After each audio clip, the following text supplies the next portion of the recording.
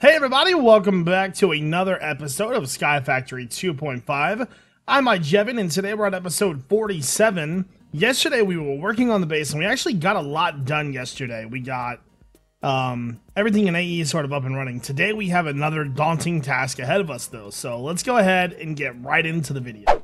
Alright guys, so right now we have got sort of our base floor built up. And right now I'm using our molecular or quantum ring on this molecular similar. No, it's a quantum ring to connect our stuff. I actually want to move everything that's in the last millennium to this base. Besides the reactors, I think. So like all of these little machines that you see, I'm going to be redoing some of them. But for the most part, like, you know, pulverizers, redstone furnaces, the ore processing, that entire setup, all of this needs to be moved. And it's going to be a huge pain in the butt to do. It's going to be really hard. So, yeah. I'm just trying to think about because, you know, each one of these has a couple recipes. I know the liquid's going to be redone. What are these? Okay, so those are just taking AE fluids. The hardest part is this one right here. This is the one that we need to work on the most, because these have pretty much all of the recipes. And I'm going to try to... I would actually like to move everything to thermal expansion if possible. So we'll have to see about that. But I'm going to get working on that, and we'll see how things go. I'm going to try to line everything up, make it nice and real neat, and so we have everything labeled and things like that. So, okay, guys. So what I'm thinking about doing to speed up the system, because we use like a series of ender chests for everything, I think I'm going to start using interfaces instead, because interfaces would move things into the system faster. So let me grab some of these. I just don't know where to put them. I guess if I scooted this one over a little bit, I could just put it in the middle. Let's go to the last millennium real fast. So what do I have left on that side? Still got, these are all auto processings right here, so those will go on another side. Thinking about these pulverizers. Yeah, these are all pulverizers. So those could probably get put over there as well. I'll probably come back for those. All right, let's go back to the new house real fast. And we've got one more set of machines we can put right there. So let's go ahead and put all these in here. Okay. Dude, this base is going to be so awesome. It's going to be so, like, the highest of speeds of everything. Do these all have... Okay. I just wanted to make sure that they're all, you know, as fast as they can go. Now, let's head back over to the last millennium. And I want to grab all of this. Okay. Just pulverizers for everything, man. Yeah, we will definitely be removing that. Okay, so these are... What is that? Okay, so we'll need to come up with something for that then. I'm going to try to figure out a way to make these another way, I think. Okay. So, pulverizers can sit right here. Grab the interfaces. Grab the cable. There we go. So everything is nice and neat right there. It's all connected together. We will need power though. I think the easiest way to do power... Do I have a tesseract? I have like 9 tesseracts. Conduit. There we go. So I think if we put the tesseract in the middle... Right here. I am kind of curious though. I want to try something really fast. See, the problem with using the cables that we have right there is that they show stuff. Paint machine, facade, you. I just want to try something real fast. Hopefully this has power. It does. Fantastic. So that's going to make me a facade. Now the problem is, does this keep textures? So we're going to test that out right now. So say I put the tesseract in the ground, and I want to power my cable through that, like right there. Would I be able to... Ooh. You go, girl. And then, okay, well, yeah, that'll work. That'll work pretty good then. I'll put the cable in the ground. Let's grab this real fast and put it over here. There we go. And then I'm going to need to make a bunch of those. 64. So I don't know how many I'm actually going to need, but then that tesseract is going to need configured. There we go. So those machines will all be powered in just a second, which means let's go ahead and run the cable for that.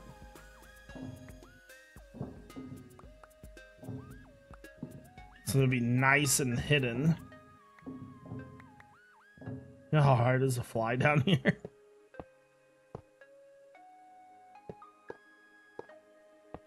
There we go. Oops, I did something. Oh.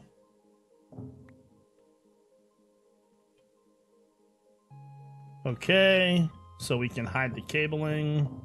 I'm so glad that that keeps that connected texture. There we go. Grab you. Oops, wrong cable. There we go. So now all those machines should be powered.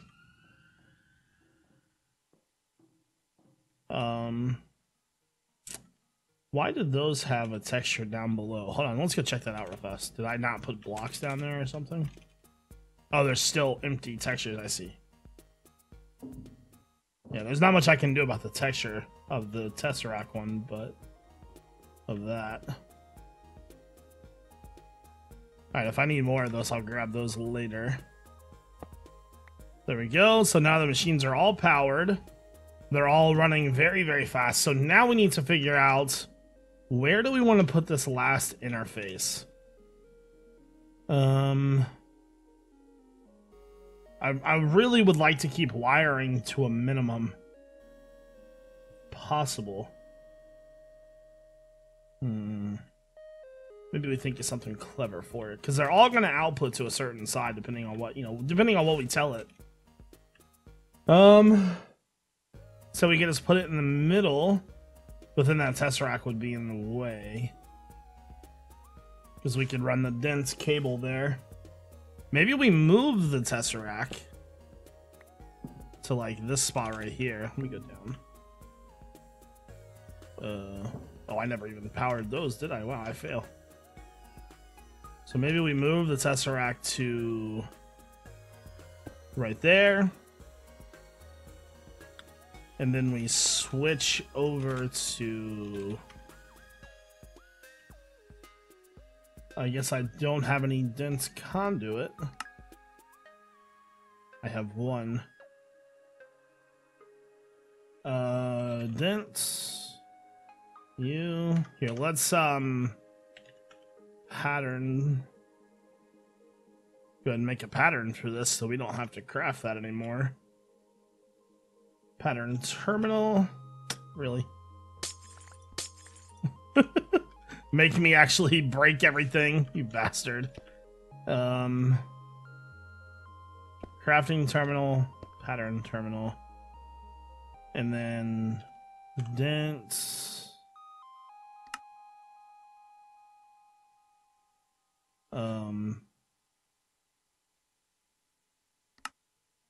Oh, so I don't even have any ME conduit. I see. I keep forgetting that it requires that stupid conduit.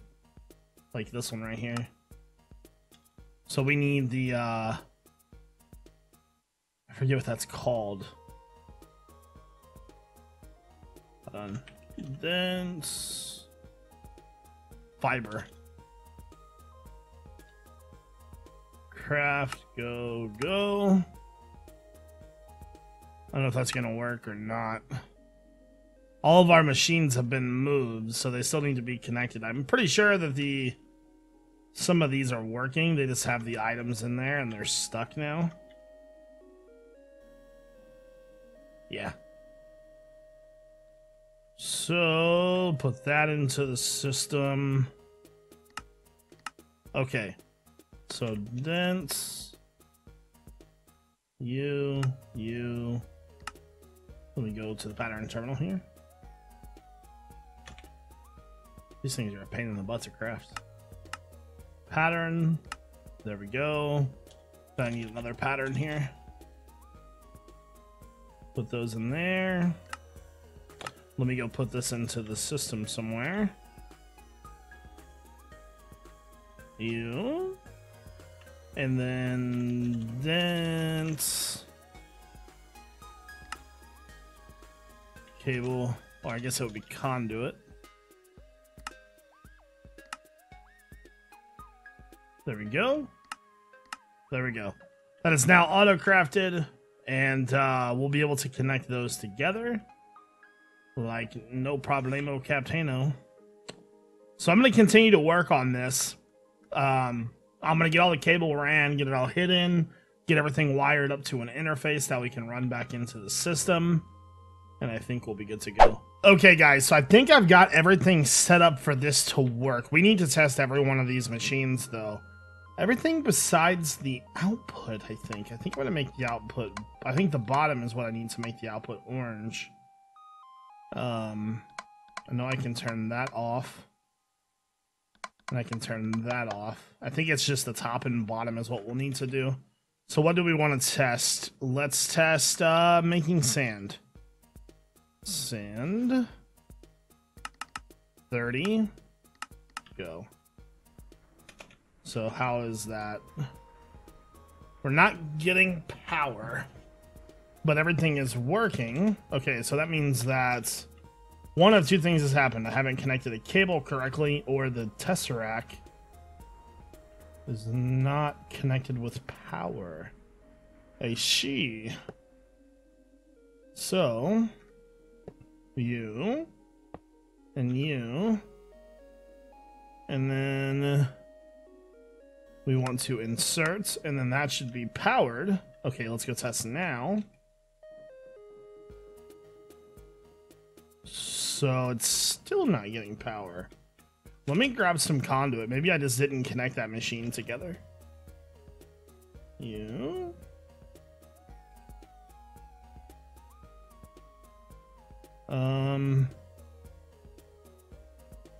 It's got to be in here then. Let's see. Receiving. That is what we want. There we go. Much better. So now let's go ahead and configure all the rest of these.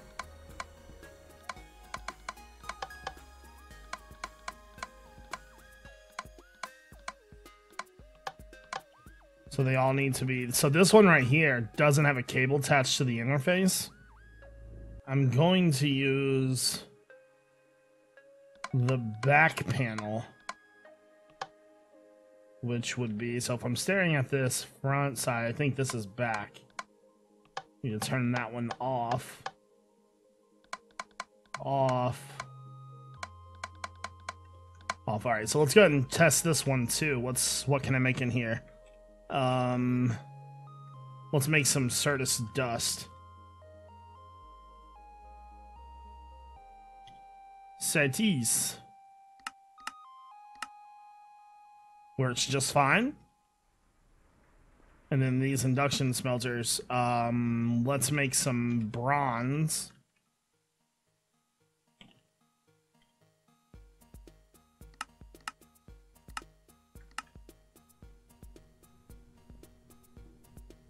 Okay, so it's not outputting to the interface, which means that That means that we need to go down there and connect it. So items. This is the problem that I was having though with the Tesseract being right there. I'm not sure where to put it.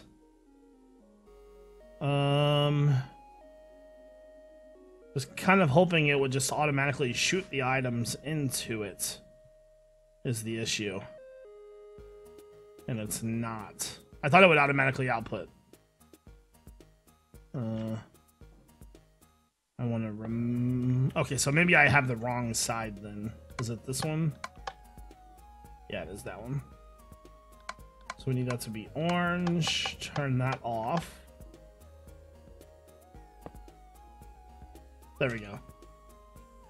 So that did work. It was just user error.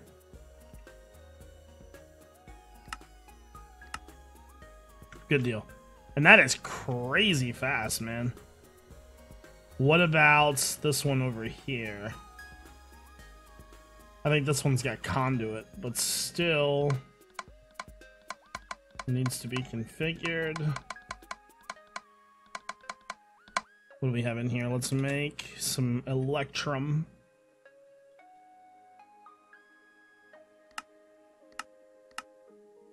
Looks like it's working just fine. All right, well, it looks like all of our machines are working really good. I'll need to get some facade for that. And then let's just make sure that these are all configured correctly real fast.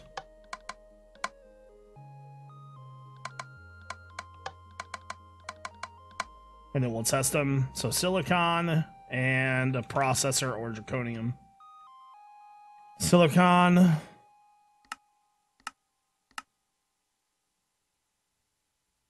Okay.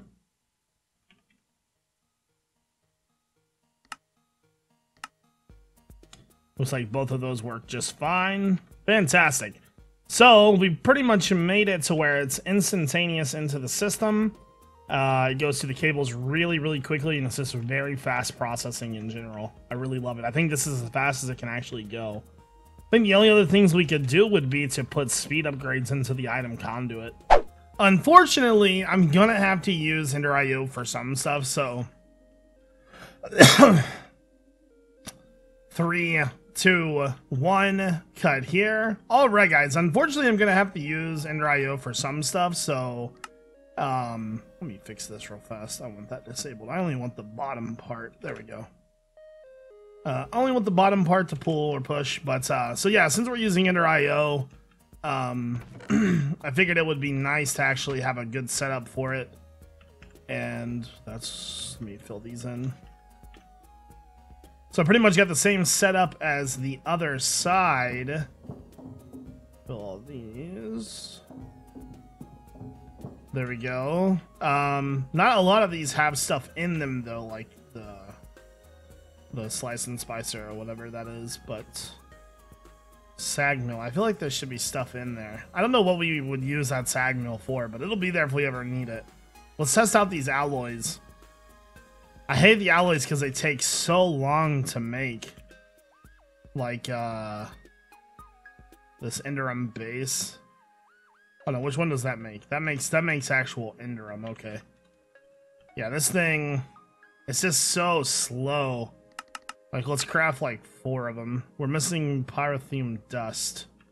That means that it's over here, because everything should have been craftable. I thought I had pulled all the recipes, but I guess not.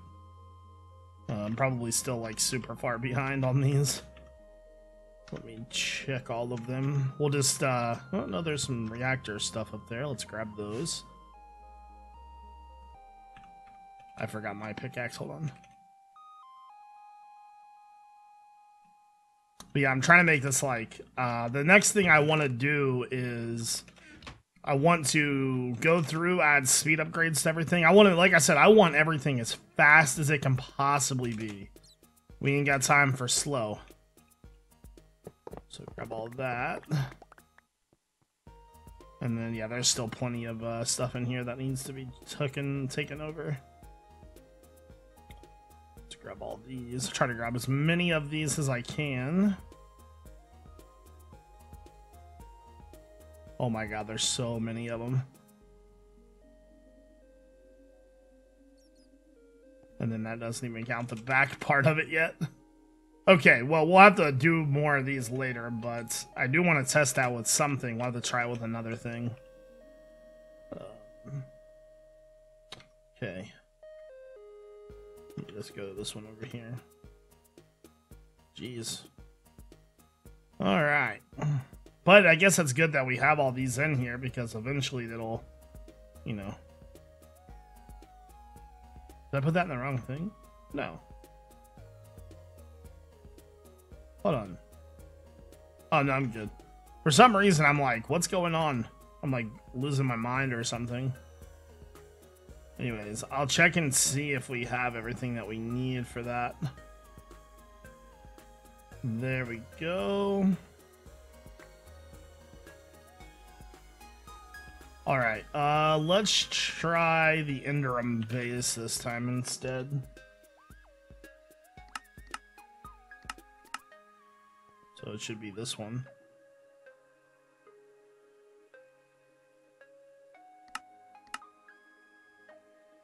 Should be all smelting. What in the world? It's not working. Creates interim base 1, 1, and 2. What? It's got power. The only thing I could think of would be that right there, maybe? And it already put those in there.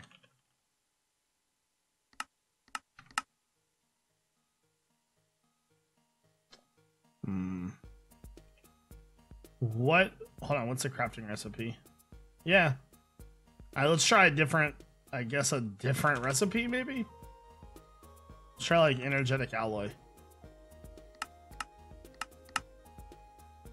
Why is this not working? Is it this? Never active, always active. There we go. You see how slow this is? Even with an octoctic capacitor, it's like... it drags, man. And there isn't a way to speed it up anymore, so... But it looks like everything is going back into the system, so...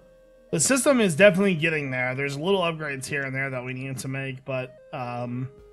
as far as, like, how it's running, it's going really good. And next episode, we should be able to start building the second floor, I think, so... I think that's going to do it for this video, though, guys. I hope you enjoyed. If you did, make sure you hit that like button as always, and I hope you guys all have a great day. This is iJevin. Peace out.